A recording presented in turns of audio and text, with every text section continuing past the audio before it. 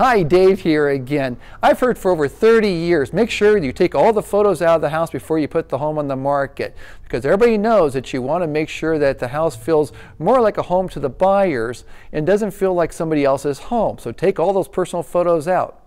Well, I disagree with this. And to prove my point, I'm over here in Moore Park at the Masters Homes of the Country Club Estates. This is a high-end development that is absolutely stunning, and they've brought in some very expensive designers to make sure the houses are designer perfect to appeal to the buyers. So let's see what these designers think when they made each room designer perfect. So I'm now in the house, and just walking in, there's a downstairs bedroom, and let's see.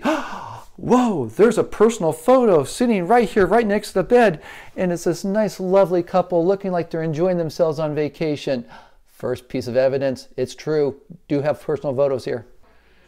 What a gorgeous living room. Beautiful designer features. And what do we have over here? Beautiful family photo. Wow, what a dream kitchen. And right next to it is a family room, huge, spacious, and beautifully finished. And what do we have here on the coffee table? Oh, look at the cute kids.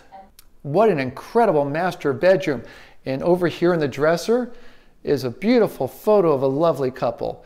And then as you head to the master bathroom, there's actually a whole wall of photos. Oh my gosh. Isn't this supposed to not happen? Many photos of people up on the wall?